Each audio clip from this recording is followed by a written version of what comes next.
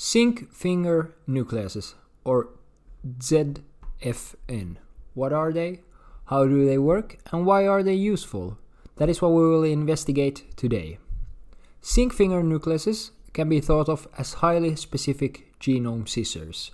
In other words, they allow us to cut a genome at a chosen place. A zinc finger nuclease consists of a designed zinc finger protein, or ZFP, fused to the cleavage domain of the FOC1 restriction enzyme.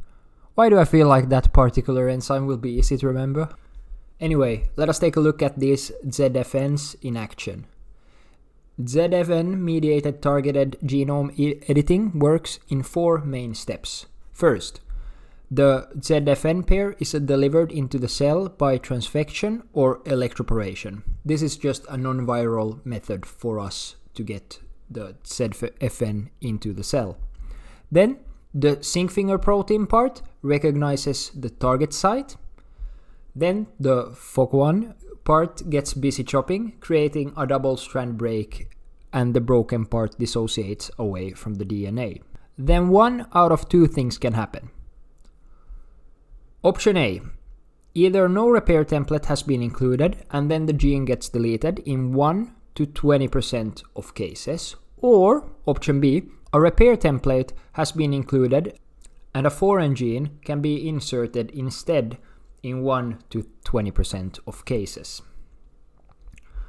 So, in what ways can these ZFNs be useful? Well, as we just saw, zinc finger nucleases can be used whenever we wish to delete or knock out a gene or edit it.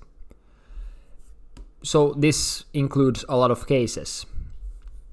With that, I hope you got a great introductory understanding to what zinc finger nucleases are. If you remember nothing else, just think DNA scissors. That is basically what you need to know. You get far with that alone. In addition to zinc finger nucleases, 2 additional often used gene techniques exist. These are TALEN and CRISPR-Cas9, and I talk more about these in the videos that you can see on the screen now. With that, until next time everyone,